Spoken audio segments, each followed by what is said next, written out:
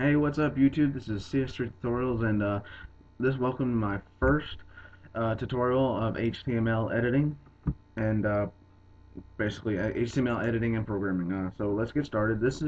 I'm going to show you how to get a free HTML editor program and how to install it on your computer. So all you have to do, let's go up here to your address bar, and all you have to do is type in www.alleycode.com.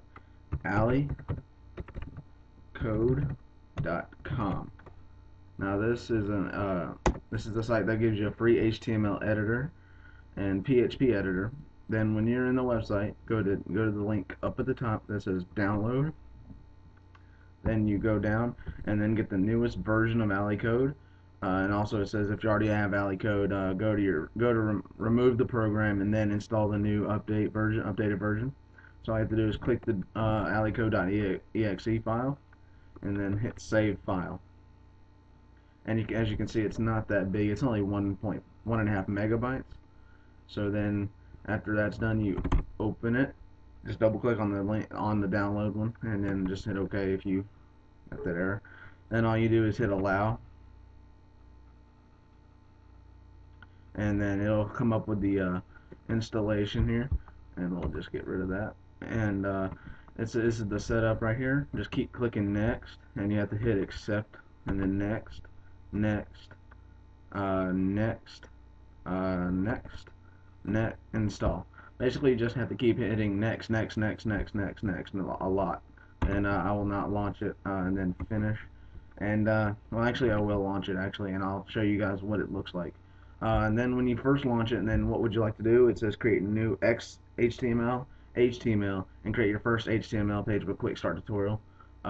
Basically, you won't need this one because I will actually be showing you guys how to create your first HTML. So yeah, don't do that, and then we'll just hit that one just to see what it does. Then it gives you this right here, and this is your basic HTML coding right here. And in the next tutorial, I'll explain what that is and how they are used within HTML editing.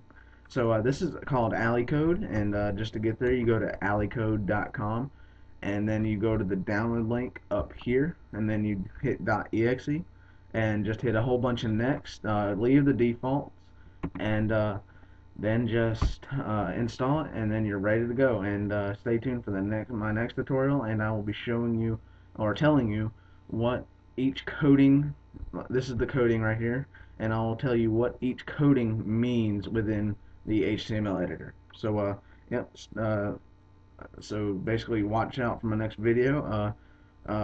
Subscribe to my videos, of course, and follow me on Twitter. The link is in the description. And alright guys, see you in the next tutorial.